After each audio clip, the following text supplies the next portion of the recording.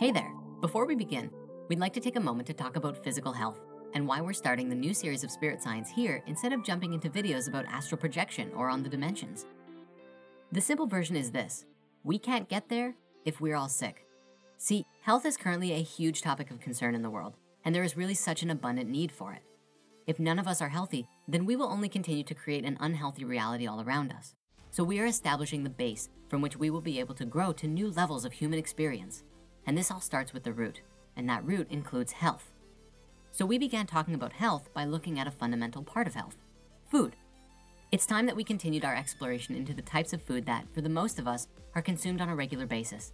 Of course, I'm referring to the second largest group of consumed food in the standard American diet, specifically animal food.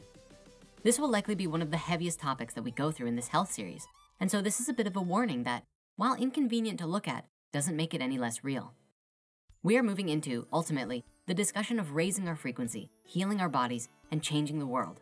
In order to do that, we have to look at all of the information, including how the food that we eat affects our body, mind, and spirit.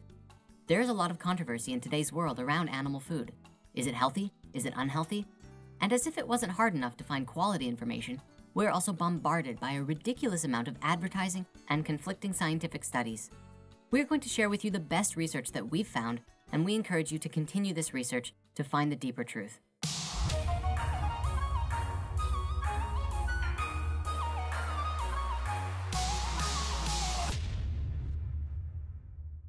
Now, before we get too deep into this, we would like to mention the following points. Firstly, we are talking about meat to share the scientific results that have been gathered regarding meat's effect on our health. We are not going to tell you what to or what not to eat, but only show you some information and let you decide for yourself. Second, balance and moderation are extremely important factors to consider when talking about diet and meat. We encourage you to listen to your own body, and if you are feeling unhealthy as a result of your current diet, we invite you to look at yourself and see if changing what you eat has an effect. Spoiler alert, it will. And finally, we're discussing this information to bring awareness and love into such a critical part of human life: our food. Therefore, knowing how to make healthy decisions and take healthy actions is of the utmost importance. We just had to talk about it. Meat is a very large topic. Beyond the different types of meat and meat products, there is also the discussion of the studies linking meat and disease, the massive conversation concerning the agricultural industry, and of course, if it's even morally or spiritually ethical to eat meat in the first place. Today, we are focusing specifically just on the meat itself and the research surrounding it, and we intend to return to go deeper to those other topics in the future.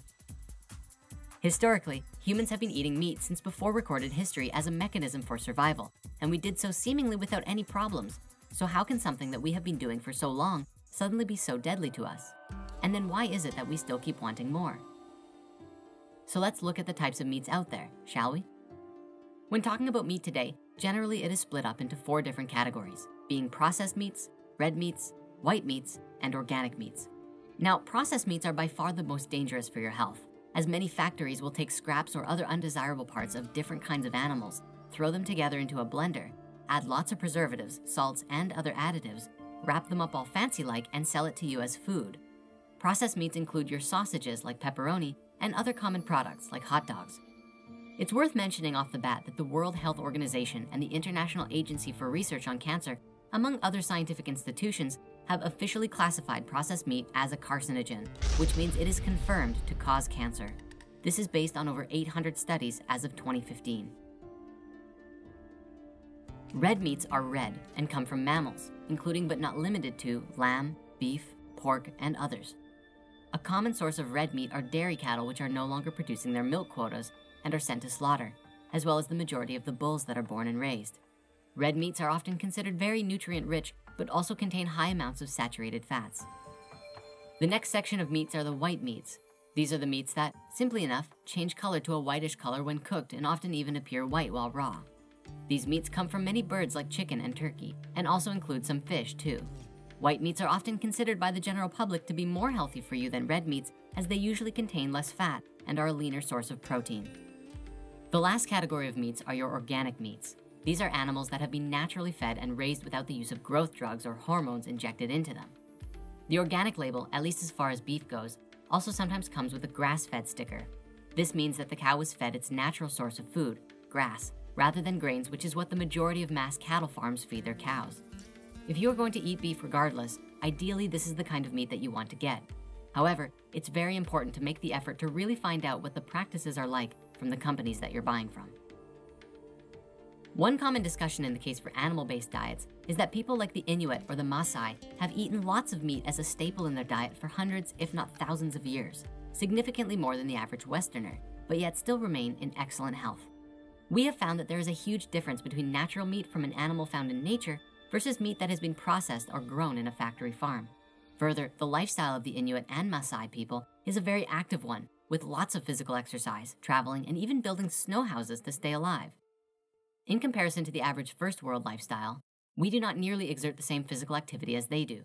And so if our body isn't going to use it, it's going to store it. This is a big part of our research on animal foods because we eat far more meat than what our bodies are physically utilizing, which is one of several problems. However, beyond that, it seems as though that many new studies are now pointing to the notion that meat in general was never something we were supposed to eat in excess, and that we might even not need it at all. The myth that you have to get protein from animals is just that, a myth. And while certain blood types do appear to require animal protein where others do not, even for those blood types, they do not require it to the point of excess. And just in case you need some more convincing, here are several plant foods that contain very potent amounts of protein. Edamame, hemp seeds, quinoa, spirulina, tempeh, nutritional yeast, tofu, lentils, black beans, lima beans, peanuts, wild rice, chickpeas, almonds, chia seeds, steel-cut oats, cashews, pumpkin seeds, potatoes, spinach, corn, avocados, broccoli, and Brussels sprouts. And while we're on the topic of dispelling myths, this idea, do you know what a vegan is? Yeah, so they don't get muscles like this. Is also a little silly. There are several very prominent athletes, including famous bodybuilders, UFC fighters, and bikers who consume zero animal food and are a picture of perfect health. And these are the ones who are very public about their diet, and hundreds if not thousands more who you can read about just by Googling it. Now, here's where things get interesting. There are a large number of doctors and scientific studies now coming forward with research showing tremendous links between meat and some of our most serious diseases. Dr. Rashmi Sinha, PhD, is one such doctor who has correlated a lot of this data in a study she wrote with the National Cancer Institute.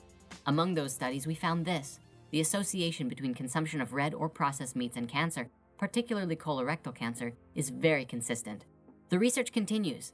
In 2007, a systemic review of scientific studies led the World Cancer Research Fund and the American Institute for Cancer Research to conclude that red or processed meats are convincing or probable sources of some cancers, with specific links to lung, esophageal, stomach, pancreatic, and endometrial cancers, and of course, colorectal cancer. Due to the heavy amounts of saturated fats, meats have also been heavily linked to type 2 diabetes. In addition to that, processed meats also contain preservatives such as nitrosamines, which are toxic to the pancreatic cells that produce insulin. And so diabetes risk is even higher for those who eat a lot of processed meats. But it's not just red meat. A major 2006 study of 135,000 people found that those who frequently ate grilled skinless chicken had a staggering 52% higher risk of bladder cancer than people who never ate it at all. In addition to cancer risks, white meat is also linked to clogged arteries, osteoporosis, and diabetes just by the animal protein alone. Eggs are the same story, where studies have linked eating eggs to stroke, diabetes, heart disease, and prostate cancer. The fat content in meat can also contribute to the estrogen and progesterone-sensitive forms of breast cancer. Further, growth hormones used on animals in the production of meat can exhibit estrogenic activity, which also boosts breast cancer risk.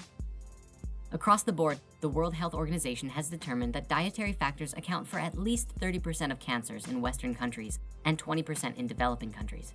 Apart from the diseases that we've mentioned, eating excess meat can also lead to the following: increased risk of foodborne illnesses being transferred, may contribute to erectile dysfunction in men, may make you resistant to antibiotics, and apparently even increased risk of death. And so what is the cause? Scientists have found that there are 3 basic causes of disease found within meat. These include too many saturated fats, carcinogens that form when the meat is cooked, and something called heme iron. Let's see what each of these do. Animal-based fats can contribute to the cause of heart disease and stroke by increased plaque lining the walls of your arteries. This makes it harder for your heart to pump blood through the narrowed blood vessels, which can possibly lead to a heart attack, putting on extra weight, high blood pressure, and cardiovascular disease.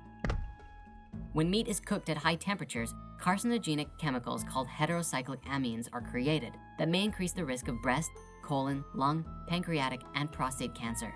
Risky cooking methods don't just include barbecuing, frying, and grilling though. Even just baking will lead to significant production of these cancer-causing compounds.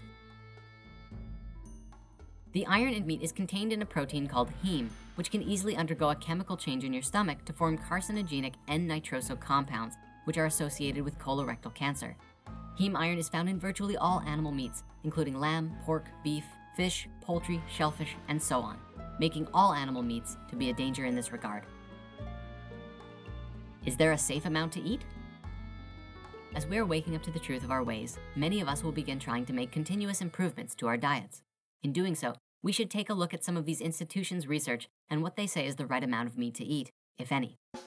These scientists who do recommend eating meat often recommend between 50 and 70 grams per day, or no more than 500 grams per week, which is about the equivalent of 3 burgers.